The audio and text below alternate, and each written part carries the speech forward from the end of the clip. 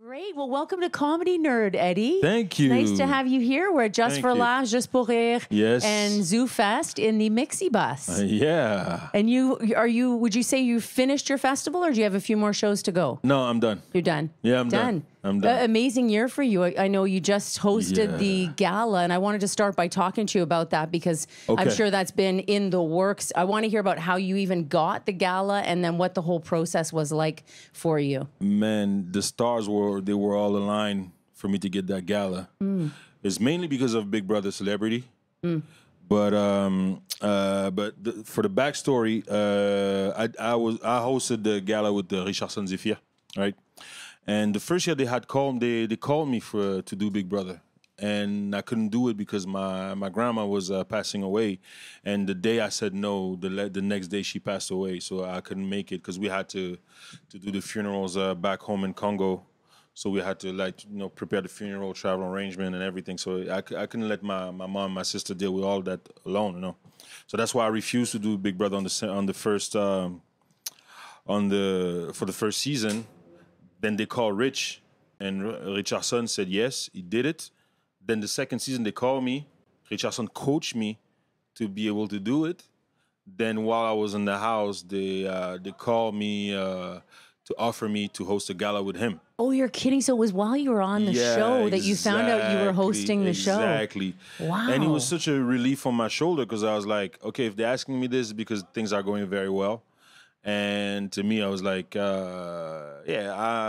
everything I was aiming for, I surpassed it, Well, you guys did a great job. And what I was curious about, too, is you work solo. You're a stand-up comedian. Yeah. Richardson's a stand-up comedian. How did you approach doing a duo gala?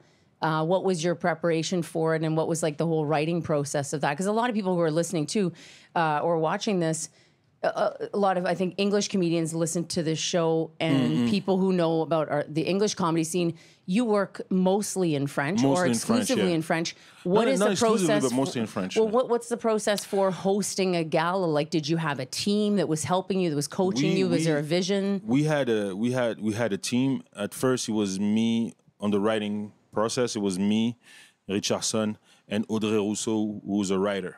Right, she does what we call in French script édition, meaning that making sure that all your jokes and make sense, and getting rid of the fat, getting rid of everything that doesn't make sense or doesn't belong in your jokes, right? And we were three, and the way we worked, I didn't want to do much stand up because Richardson Zéphir, he's a champion. In improv, he's an improv champion. That's what a lot of people don't know about it, but he's an improv champion. So doing characters and stuff like that, he's really good at it. And it's something is really out of my comfort zone. I never really done things like that before, right? Not at that scale, right? But I really wanted to tap into it. Like I'm saying, I felt like if I was gonna go and do a gala, I might as well go out of my comfort zone and just go and try to do something very different. Propose something that people are not used to see me doing usually. So it was really cool. He got into it. So we wrote a couple of sketches, we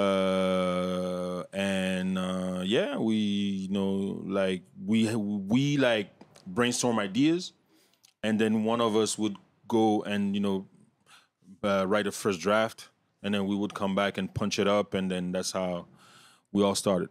And were there moments of challenge in that because you're working with another person instead of like the control you have when you're on stage just solo? No, because those two people is people I've really used to work with. First of all, me and Richardson, we work on the Bye Bye 2020, which is the Bye Bye, which for those who don't know, the Bye Bye is the most watched TV program in Quebec. And it's a one show that plays on the December 31st. And it's with the countdown, like the countdown for the new year. And it's a sketch show, which is the most viewed show on TV, right? The Bye Bye 2020 is the one that broke all the records. And me and Rich, we wrote on it, and we won a Gémeaux Oh, a okay. Gemini I did not for know that. Okay, yeah, cool. for that. It was me, Rich, Dolino, Bruno Lee, Preach. Gariana was on that too, Gariana right? goes down, yeah. Oh, We okay, all, so that and kind of Frédéric Pierre. inspired them Exactly. thinking of you, the two of you, as hosts for this gala. No, it didn't really inspire. It's just to say that me and Rich, we have worked together before, right? And Audrey Rousseau also helped me work on my previous show, my previous solo show. So it's two people that I already had confidence, that I already trusted, sorry. Okay. That I already trusted when it comes to writing, right? So it was super easy to work with them. And I know you started in English. And like I want to just kind of delve a little bit back into your history, because I know, first of all, that you were a rap artist, that you won some awards, and then you switched into stand-up. So what inspired your switch of getting into stand-up comedy? Okay, so what inspired my switch is that just because when I was rapping and I was just going on stage, I never liked just going and just start rapping without like putting my songs in context. Like me and my group, we never liked that. And we always wanted to involve the crowd in what we were doing. And the one way to do it is to talk, to do some crowd work, you know. And at the time, I didn't know what crowd work was, but that's what I was doing naturally, right? And I was trying to be funny and stuff like that. And that's what inspired me, because a lot of people, hey, you should try stand-up. I think you should be good at it. And that's where I was like, okay, let me look into it. And then I fell in love with stand-up, because stand-up and rap are not very different from one another. It's basically you just like you have one mic in your hand and you're throwing punchlines.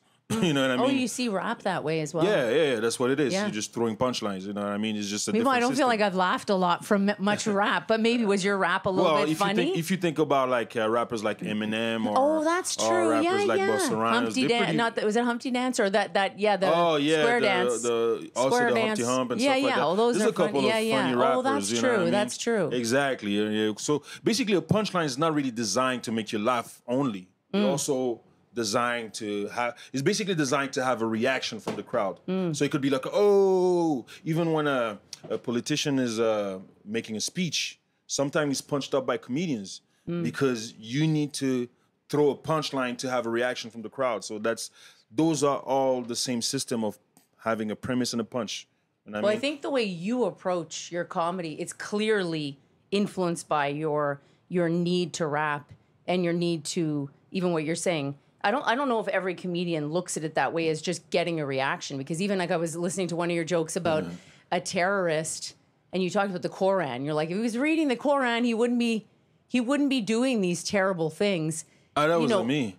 Yeah, you did. You said something about it was one of your first shows that you did what you were doing was talking about a bomber. Okay. A bomber, and if the bomber had read the Quran, maybe he wouldn't be doing these terrible acts. And then the audience, they clapped, and you got an applause break. That's crazy. That must be a long time ago. It was edgy. But a long time ago. Eddie, even like 3 weeks ago, you were at Le Bordel doing your gala. You talked about Russia. Like most Ukraine people don't even go into that. You're like, well, let's talk about Russia and what's going on right now, because you go to. I've heard you described as dérangeant. You are. It's funny in English, I think deranged, but no, that's not what it is. You're a shit disturber. Dérangeant is you.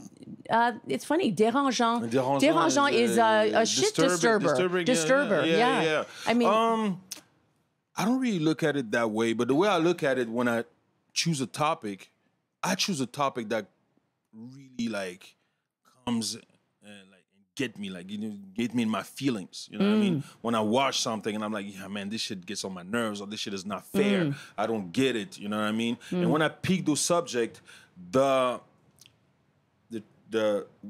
what helps me get away with it, even if the subject is very hard to talk about or very painful to talk about, is that I never share an opinion. I share my feelings. It's subtle, but it's a huge difference. Because when I like when I used to do some like radio, I used to do like skits on radios and stuff like that. A lot of times I used to talk about like hard subject and give my opinion. But at some point I was listening to myself and I was like, man, I'm giving my opinion, but nobody asked me nothing. Oh, interesting. Who asked you? You know what I mean? Yeah, I was saying that to my own self, like, who asked you? And I mean, then that's why I made the switch, and I was like, nah, now I'm going to stop talking about my opinions, saying my opinion. I'm just going to talk about my feelings, how I feel about the subject, which make a huge difference. Because even if we disagree about the subject, if I tell you how I feel, and then I make you laugh about it on top of that, then there's something going on. There's something magical going on. And that's the beauty of doing stand-up comedy. Yeah. Well, I wondered, too, because have there been times where you did go too far? That you, like, when didn't it work? Because here it is, even in, when you did Tintin in the Congo. Yeah. Okay? That routine, it was very controversial in that you were saying things about race and things as a very white audience. Yeah. But you dove right into that. So even like, how did you create that routine? But like I said, it comes from a painful thing. Because, like, for the people who don't know, Tintin is one of the most famous, comment on dit bande dessinée encore? Comic books. Comic book. It's one of the most famous comic book in the world, and especially in the French world. Like, very famous, right? Sold like millions of copies, like it's big. And Tintin au Congo was one of the chapters that I had, one of the copy that I had when I was a kid. And I'm Congolese. My parents are Congolese. I was born in France, but my parents are Congolese. So when I was looking at this, like, but I don't look like that. Oh, it's incredibly racist. This was blackface, like blunt blackface, you know what I mean? And that's why I decided to talk about it, because he was like, man, I don't look like that. This is not me. And I mean, they keep on selling. And there was a controversy at the time where they were trying to stop selling.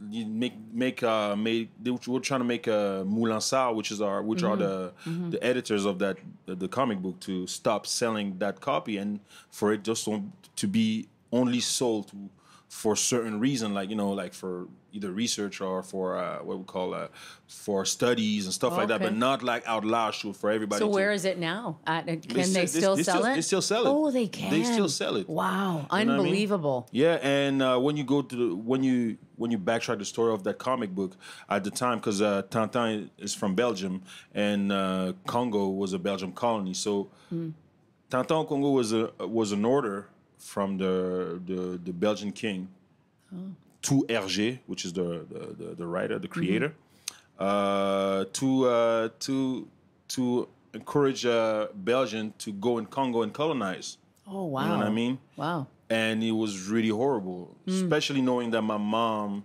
and my parents, they grew up during that time. You know what I mean? So when they were born, the country was not independent. It was still not independent, and there was segregation. There was sort of like we had like our own version of apartheid at the time. So basically, that's the reason that pushed me to talk about that comic book. Well, and people who don't know your career, is it right to say that was a pivotal moment in your career? That routine got you you won Honor of the Year in the Just for Laughs that year? That was year, just sort of a breakthrough routine. Yeah, that was my you. breakthrough for the grand public, yeah. So can we delve back before that? Because a lot of times people say like, oh, it takes 10 years to become an overnight success. So you had amazing success with that routine. Yeah. What was going on leading up to that? Like young Eddy trying to be funny in clubs. I know you did the Comedy Works a lot. Like, can you talk a little bit about what you were like as a young stand-up comedian when it wasn't working, when you weren't even sure you were really going to be a stand-up? Or were there moments like that where you just kind of questioned what you were doing? Those questions came later.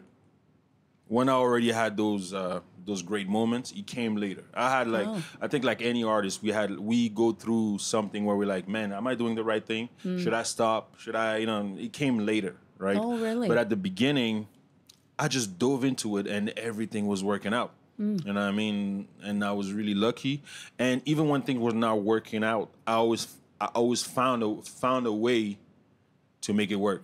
So, for example, there were not a lot of comedy room in the city in French, right? So basically, when you get booked to one, you have to wait several months to get a second booking. That's what made me start doing comedy in English, even though my English was not good at all. I still don't think it's good. But, it's great. Good enough to make you laugh. Oh, so, yeah, absolutely. I mean? Yeah. Good enough to make you laugh. But so that's how I started. So I said, you know what? If I want more stage time, I'm going to play in both languages. So then I was doing all the rooms in English, all the comedy clubs, traveling to Ottawa, Toronto, sometimes New York, and just try to make it happen and, you know, so how many years leading up to the Tintin had you been doing stand-up comedy? Was it like about 3 years? It was about 3 years. 3 years, okay. About 3 years, and then you wrote your one-man show, your first one-man show, Eddy King? Was that also quite seamless? Like you basically did it? No, it wasn't seamless. It was really hard. Oh, it was? It was a really hard process. Like man, it's another level. And I feel like after 3 years of doing comedy, it's a lot to have on your shoulder when they put a lot of money on you and a lot of money on your promotion, on promoting you, and you don't have much experience in the business. It was a hard process, a lot to take in. You know what I mean? Okay. So basically, what I always tell to younger comics, I'm telling them, look, there's a price to pay. You know, you have to pay your dues to make it, right? You do. So now it's your choice. You could make it. You could pay it like right up front, one big payment, or you can make like small payments throughout the years and make sure that you get where you're going. You know what I mean? But if you're trying to make it overnight, it's possible. But what's gonna come your way is a lot to deal with. Oh yeah, well you got thrown into a big industry. Exactly. So can you get specific on? Can you remember some tough times leading dealing up with to contracts, dealing with the fact that, you know, you have to be aware of the money that is spent on you, because basically the company is there to make profits, right? And they're gonna try to make everything in their power to make a profit, you know what I mean, and to sell the product that they're trying to sell, which is you, right? But you have a vision, and if you're not solid in your vision, they're gonna redirect their vision. It's not because they try to do something wrong. It's just that's how it is, you know what I mean? So if you're not mature enough as an artist to know your vision and know that, okay, this is not for me, and be firm about it, and this is where I'm going, and be firm about it. And when I say firm, don't be like difficult to work with. Just be firm, and knowing also those skills of how to make people understand your vision, articulate your vision. And I mean, all those skills, you need to earn them throughout the years. But if you're blowing up overnight, then you need to learn those skills like very quickly. Like so within a year. What happened for even like your opening, when you did your first show with the public?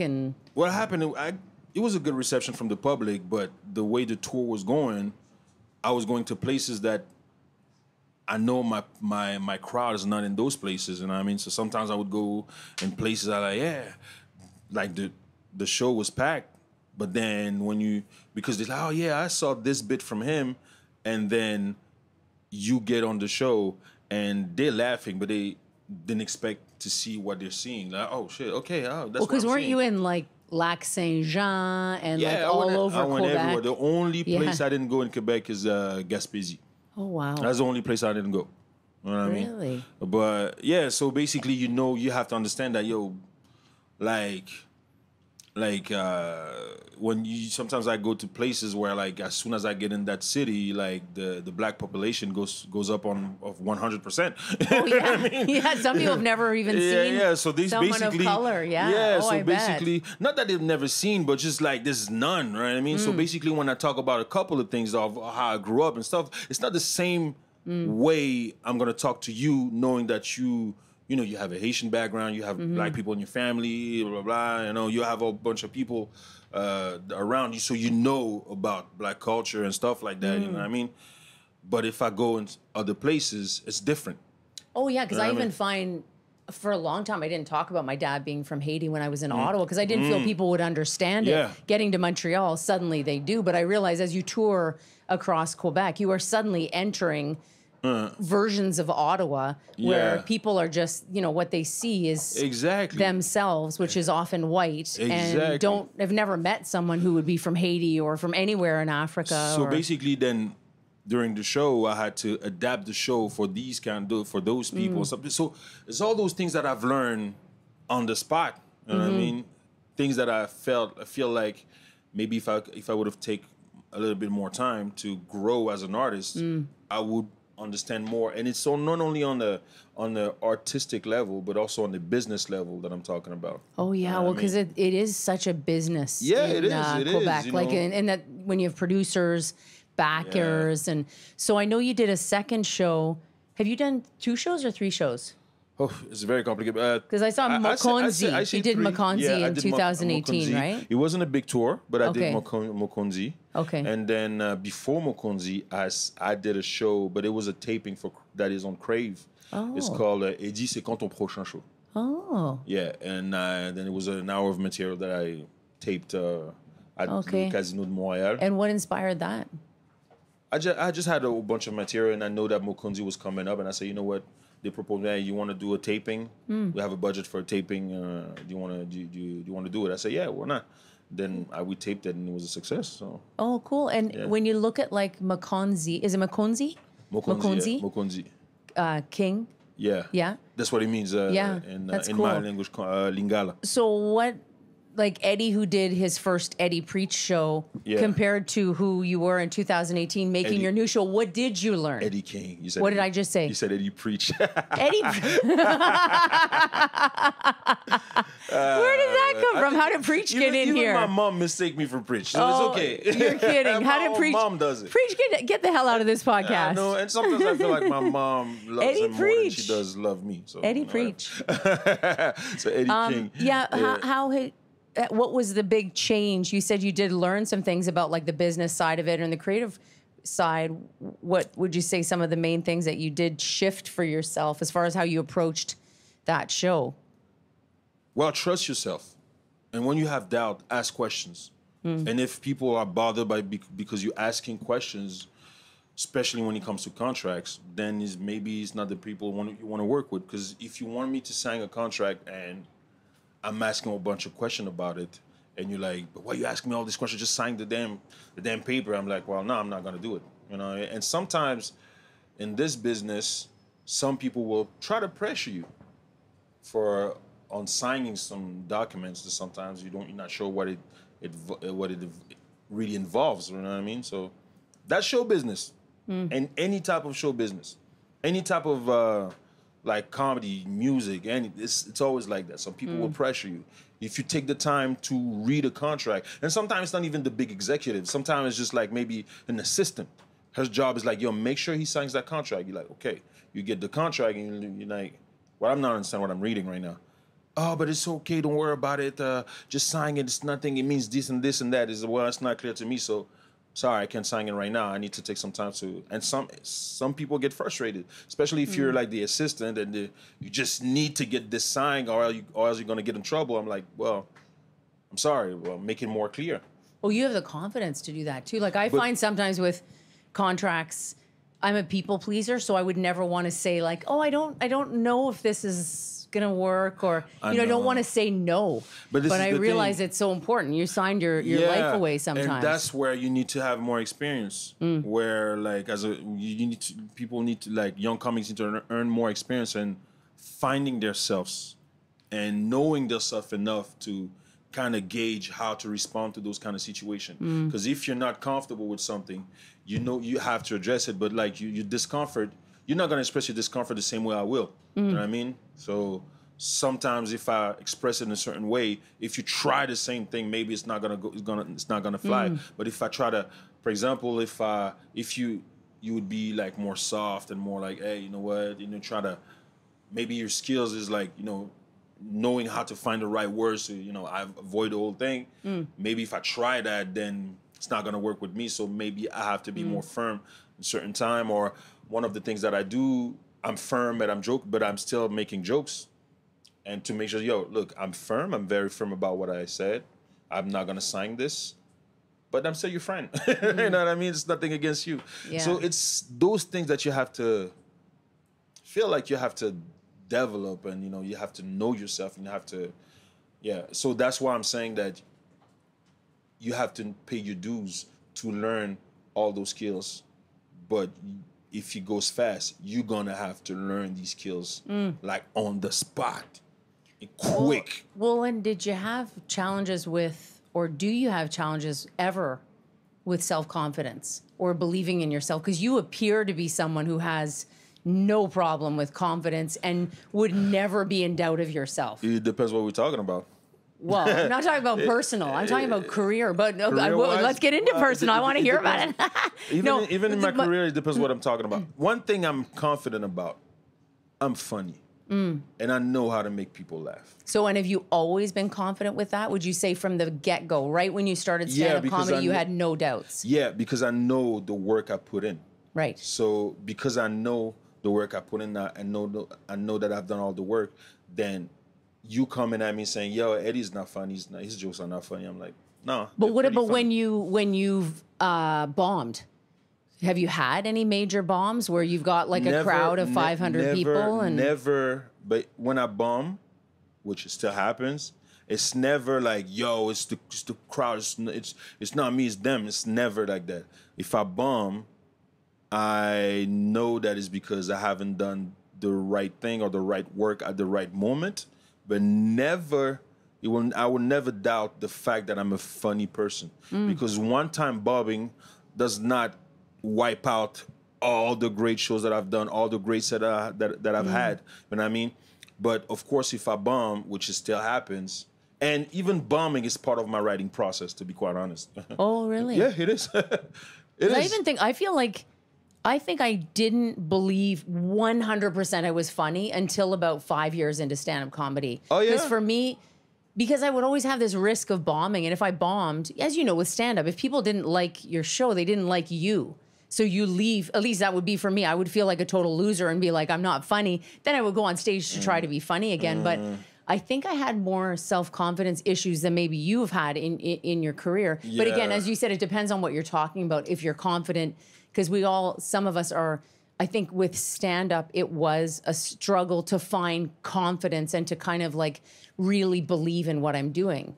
I think my confidence comes from my background with rap music, because rap music is, you have to be confident to rap, and especially when it comes to battling and stuff like that, you really have to.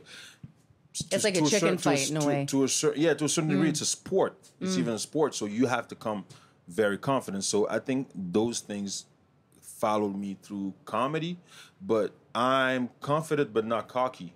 So basically, I'm not gonna walk around like, oh, I'm the funniest, and I never say that. And you know me, I'm not. That's not the way I am. But when I say I'm being confident, is that you tell me, yo, Eddie, you're not funny. I'm like, yes, I am. And that's it. Yeah. End of the conversation. I don't need to prove it to you. I'm just, yes, I am. I know I'm funny. Even if you say, nah, he's not funny, I don't like him, I am funny. Maybe you don't like what I do, but I am funny. You know what I mean? I know how to make people laugh because I really work hard to know how to make people laugh. You know what I mean? So you have to have that confidence. And also, this is also a skill. And make sure you're not turning this confidence into cockiness. Because if you do, that's where cocky people usually lack confidence at some degree. Oh, yeah. And I've noticed that with people when they become famous. Yeah. Comedians, a lot of them become shitty, cocky people.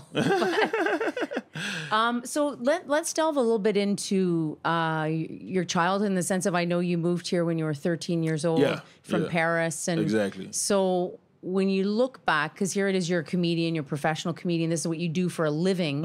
When you look back at yourself before 13, when you were like 12, 11, even as a little kid, what were you consuming as a kid as far as like comedy, and what maybe influenced you? And sometimes people weren't influenced in their childhoods, but like, were you someone who consumed a lot of comedy as a kid? I was influenced, but not to perform. But I was like some of my favorite comedians. There was a trio of comedians called Les Inconnus back in France. Oh, Les Inconnus, yeah. You know them, yeah, right? It's a TV show, isn't it? But they had a whole bunch of TV specials with a whole bunch of sketches. These guys, like, they made me laugh like crazy, you know what I mean? And who did you watch all that with? Was it with siblings or with your mom? Yeah, my cousin, and when there was a special, Les Inconnus special on TV, man, like the next day you better have watched it because like we all gonna talk about it at school. You know what I mean? So yeah, they were pretty funny. They were funny to adults. They were funny to kids. So was it a little bit like a Saturday Night Live kind of? Did you ever watch Saturday Night Live? Yeah. But not like not sketches really. and stuff like that? No, it was more like you know RBO here, Rock et Belles Oreilles. Oh, okay. Yeah, like it was more like that, but in French. Oh, okay. Yeah, it's more of that format. So you would go to school like with your friends? Were you a funny guy, like cracking your friends up and? Not necessarily. Not necessarily.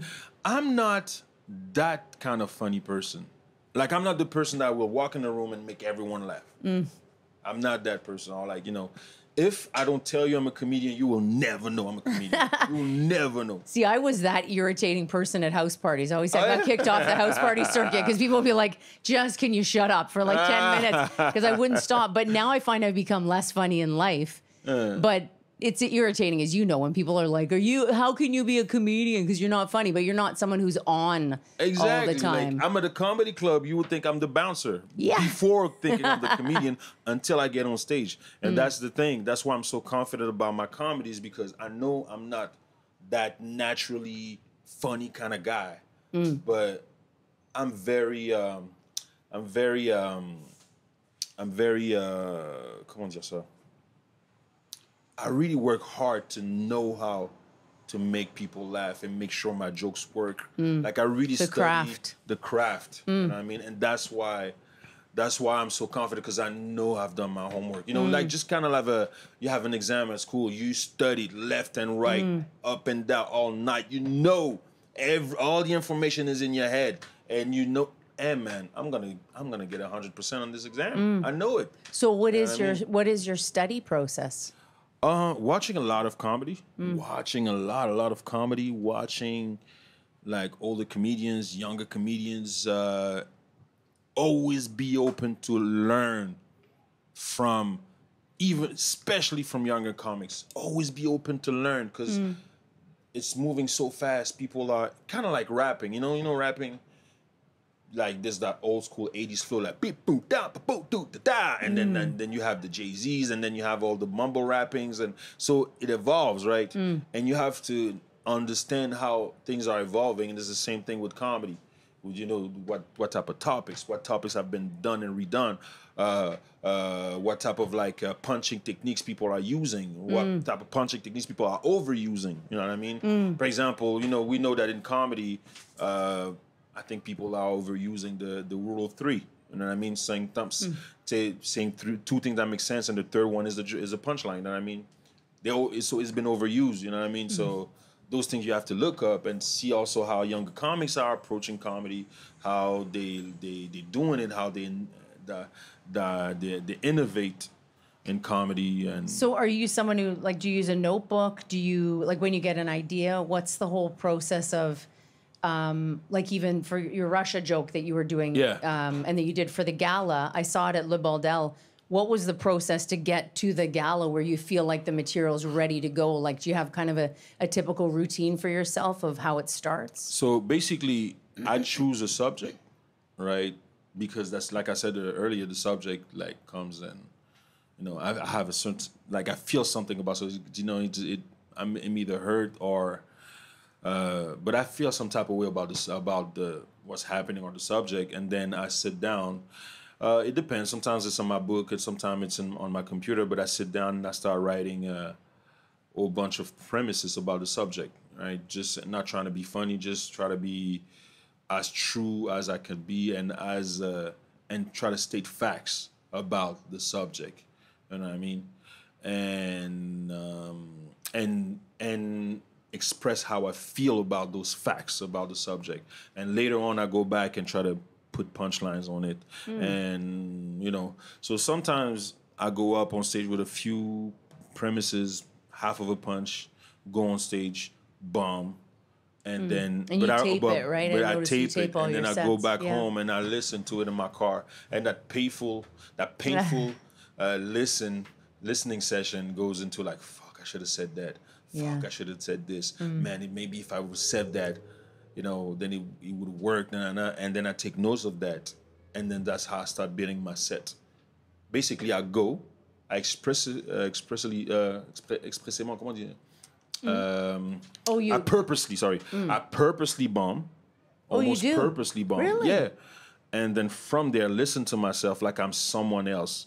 Like I'm criticizing another comic. I'm like, yo, you should. But go back a bit. How do you purposefully bomb? It's just because I know that I'm not going on stage with a full-on finished bit or finished joke. You know what I mean? So it's always like weird, awkward, and there's silence, and and sometimes, and I'm like, wow, okay, yeah. And then I go back home, and I'm like, okay, maybe I should have said that. Like I'm listening to myself like I'm someone else. Oh man, yo, Eddie, you should have said that instead. Oh shit, good point. Then I'm gonna do that. Oh man, instead of saying this, reverse those words. Maybe it's gonna work better. Oh, good point, Eddie. So I'm talking to myself like that, and that's where the old bit comes to life, and then it becomes perfect. But when I say I bomb, I don't bomb everywhere. Of course, I'm not gonna do that at Place des Arts, which is the worst thing. But I'll do it at open mics and places where that are rooms that are created for people to try new things.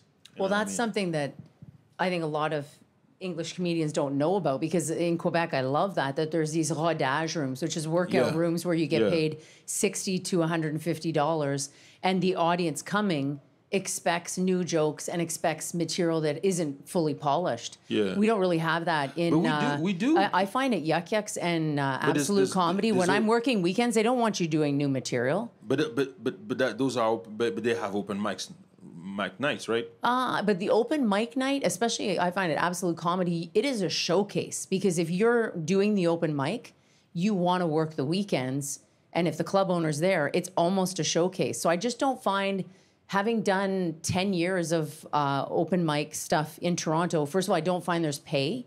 There's not a lot of pay for open mics compared to here. You can make almost like $600 a week in French. But here's the thing: if you're referring to the bordel, those are not open mics. No, not open mics, but there are en rodage rooms. I find but where en rodage is when you have a set that you're sure about, and you just need to tweak a few things here and there. Yes. So that's a different level. But I'm never gonna bomb or do I'm never gonna break any material on those kind of comedy night. Or yes, if I do, you're gonna go maybe more to an I'll open try mic. with one joke, and if it doesn't work, I'm gonna move on with my safe material. You know what I mean? But when I talk about like more like open mic or like smaller comedy rooms where you have open micers going like new beginners and stuff like that, you know what I mean? You know that if you go to these kind of comedy night, like the newcomers are not necessarily gonna have the most polished. They're not gonna have the most polished material. They're not gonna be did not have much experience. Like if you're first time on stage, chances are that you might bomb, you know what I mean? So in those kind of comedy night, I give myself a chance to try new material and, like I said, purposely bomb, you know what I mean? And then build from there. Yeah, well, I've seen you, and open mic at Le Bordel, right? That's always a really good spot. And what I remember hearing that someone at Le Bordel had left, or there was a fist fight kind of over the Russia joke. Was that something? I don't know about a fist fight, but it was I know that someone was really mad. Because basically in my bit, it's because my set was about Ukraine and Ukraine war, right? So basically, how it started is because my daughter, 9 years old, asked me about the war in Ukraine, to explain it to her, because I think her teacher is half Ukrainian, so she had a lot of questions about that, because I think they spoke about it a lot when they were in class. So she asked me, she's like, "Oh, Daddy, what's going on in Ukraine?" And when you try to explain this to her 9 years old, says a whole bunch of... So basically, the bit starts by saying, have you ever had your kids asking you a question that you're not qualified to answer to? You know what I mean? So my daughter asked me to tell about the war in Ukraine, but she asked me because she doesn't know that her dad is a dumbass. She doesn't know that, right? She's not aware of it. So, but I try to answer like the best that I could.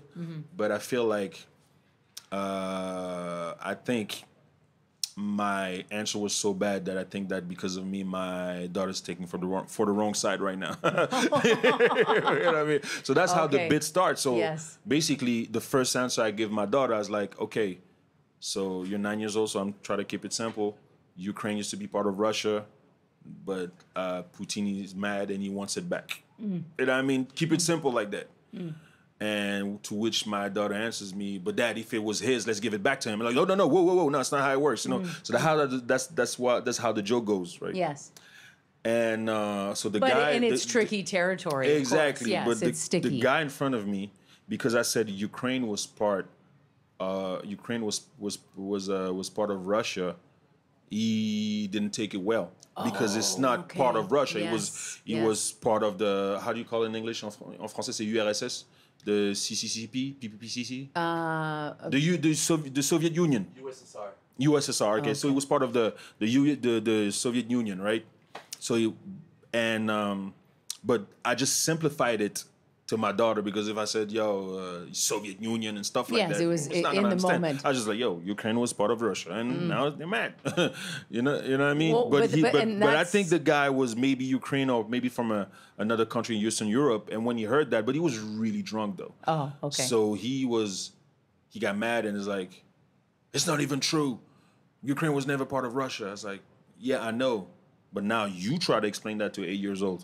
Yeah, you know exactly. Well, I think we've all, in stand-up, a lot of us have done, you don't even think about a word that you're saying, but then once you said it, like the R word, I did something where, people don't want you to say retarded anymore. And I showed up late for a gig and didn't get the memo that we weren't supposed to use that word, because it was they had changed the word within this organization, and I said it twice. I was like, my kids are retarded, and got in major shit for it. But I became more aware of like just words that I would not even think about. Stand up is so much about efficace of language. Your words are your weapon, so you have to be aware how you manipulate your weapons, you know what I mean? But in that case, I was actually, the whole joke was about me saying try to simplify the thing and saying the wrong thing. So as I was going and trying to explain to my daughter, it was getting worse. But he didn't even let me go through that. So basically, when I say it was part of Russia and Putin is mad, he wants it back. And she answered, but Dad, if it was his, let's give it back to him. And I'm like, whoa, no. Yeah. So I tried, then I correcting myself right after. I'm saying, no. You didn't even get to that part. Ukraine is his own country, own language and everything. It's just that after the World War II, there was a division in the world, East versus West, the Cold War, capitalism versus communism. And then my daughter asked, like, but what's capitalism, what's communism? Then I'm like, okay, shit. Then I have to explain that. So that's the whole bit, me going deeper and deeper, digging myself deeper and deeper and deeper. But he didn't let me go through the whole thing, so that's why he got mad. But that's the only time I had someone. Yeah. But sometimes people just don't. I feel like someone told me that one time. It was Michel Grenier, the Mike Waz's manager. He told me, like, the same way that you have a IQ, you also have a comedic IQ, and some people don't have the same comedic IQ.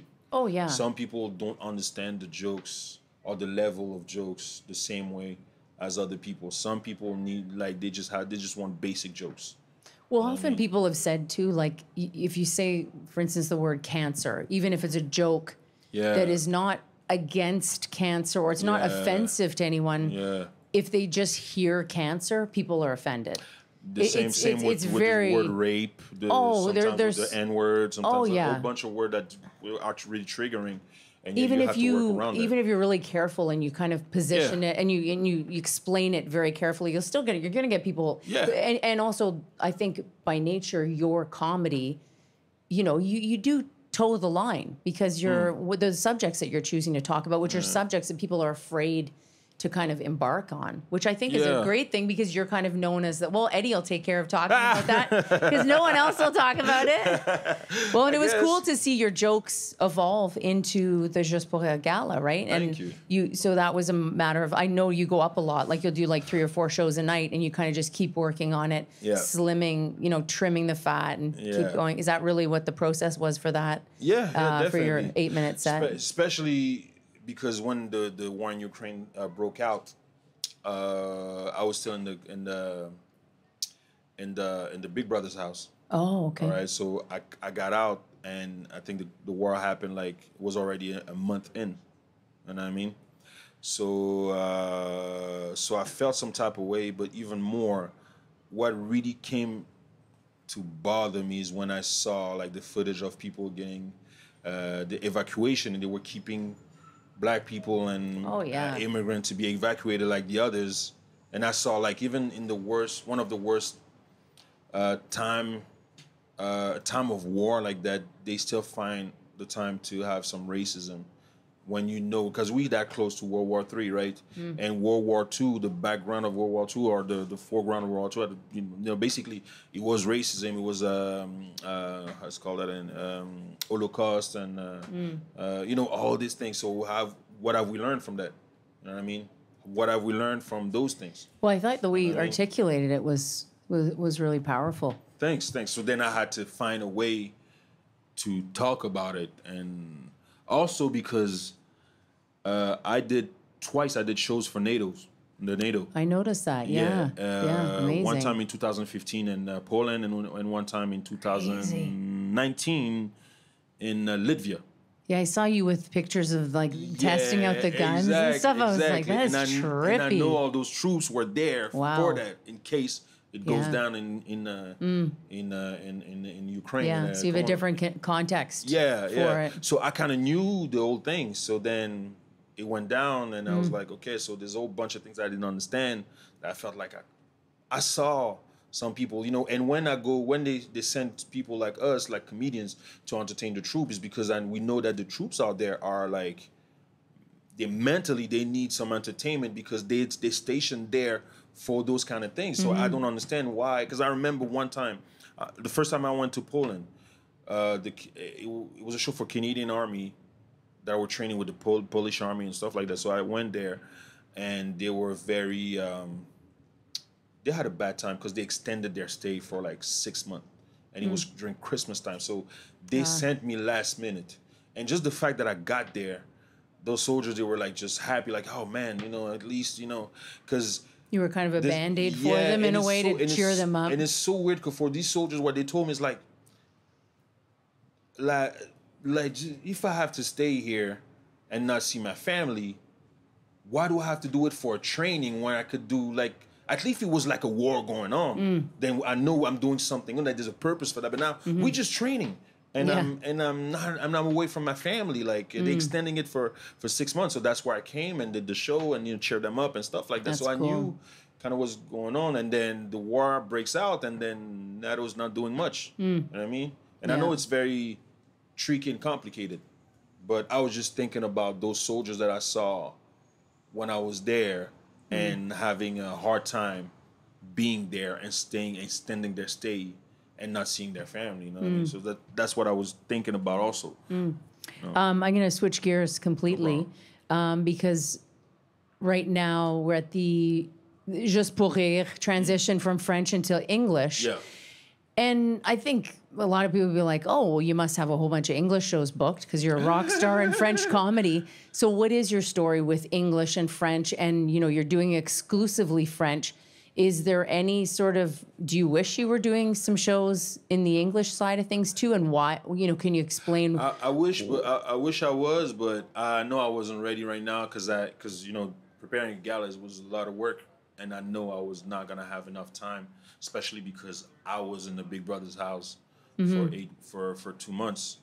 I was not gonna have enough time to be prepared. I wasn't even there for the audition part. No, I was there for the audition, but I was not ready, and you know. So yeah, I wish I could be part of it. Because you have done both at times, right? You've done English and French. Yeah, I've done a taping last year. I also did the taping for the Just for Laugh originals. Oh yeah, I did the Kevin Hart LOL a few years ago. So I've done things in English. Yeah. But it's just that right now I wasn't ready, and all my focus was on the gala that I had to prepare. You know what I mean? So, but I'm still enjoying the show, and I know like that the festival, either Just for Laugh or Juste pour rire, they have a lot of respect for my work, and I'm really grateful about that. It's a great relationship. I've never been with anyone as far as production and management. I've never been with anyone than Juste pour rire. I know in management I was with someone else, but like I always been with Juste pour rire. Your manager is François, and he's with Juste pour rire. Yeah, exactly. Yes. But since 2009, as far as like production or management, I've been chez Juste pour rire since 2009, and I never left. You know what I mean? So I still have a great relationship. So that's why it doesn't really bother me to not have. Do you think on the English side we have a pretty healthy industry? Like, you know, it's a well, on the English side, in Montreal, there was a lot of veteran left the city, almost at the same time. Diane Smith, Jessica Solomon, Iman, Ali Hassan, Daniel Tirado, a whole bunch of people left. And he kind of left like an empty spot.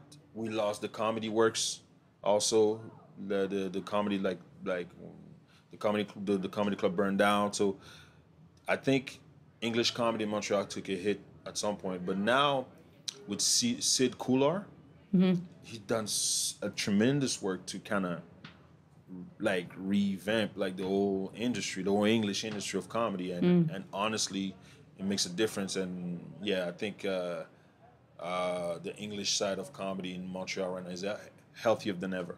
Oh, really? Okay. There's a lot of places that you could, a lot of rooms that you could play at. There's the Comedy Nest. You could play like 2-3 times a night in English, so it's so great. I think I'm I'm a bit more negative about the English scene, having just done 10 shows in French in the festival, and then to look at the English side of things. I do wish that there were more opportunities for Canadian comedians who live here in Canada. Live in Canada in general? Yeah, because I think a lot of people doing the festival are all from, people who live in New York and live in LA, and that's kind of the reality. I was talking to someone about that last night, that there's a big contrast. Like for me, doing my first French Juste pour rire gala and sitting in an audience where it's all people from Canada listening to people Canadian talking, and that all of these comedians have been developed, that there's like kind of a system of development for Canadian talent to improve. I think that we could do a better job with our Canadian talent so that they don't have to leave and go to the United States and become famous and come back. And that's my opinion. I just think I know all the comedians that are on the roster this year, and there's only like 3 who are actually still living in Canada, Paul being one of the guys we know who lives in Winnipeg. Yeah. But, a lot of the other comedians do live in LA and in New York, and there's nothing wrong with that. I don't think you should have to leave your own country to get kind of notice. Like Steph Tolev, look what she's doing. She's destroying in LA, and she couldn't get booked in clubs here. Yak Yaks and Absolute Comedy both said she was too dirty. So she had to leave to kind of almost find her fame, which I think is unfortunate. Here's the thing. I understand it. I get it. And I used to be very frustrated about that too. I'm less frustrated. I have less frustration because there's also something that I understand is it's a numbers game. We're not that many in Canada. So no matter what you do, it could be music, it could be comedy, it could be anything. Sometimes if you want to attract a larger audience, we're not that many. We're like, 36 millions in the whole Canada?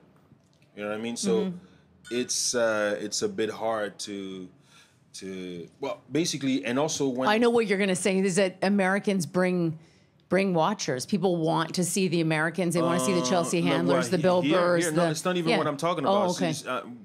That's when you want to have your own audience, and if you're more niched and stuff like that, But the other part is also that when it comes to the festival and you have all these people coming from around the world, like especially new faces, you have to compete with the rest of the world. The rest of the world. So you to be able to compete with the rest of the world, you have to be where the rest of the world is or travel the rest of the world. So you know that your comedy works everywhere. You gotta earn that experience. You know what I mean? So yeah, it's not that Canadian comedy or Montreal comedy is not good. It's very good. And I'm actually very proud because I feel like now more than ever since I started, I've never seen that many people from Montreal in the festival at the same time. Oh, and the English side.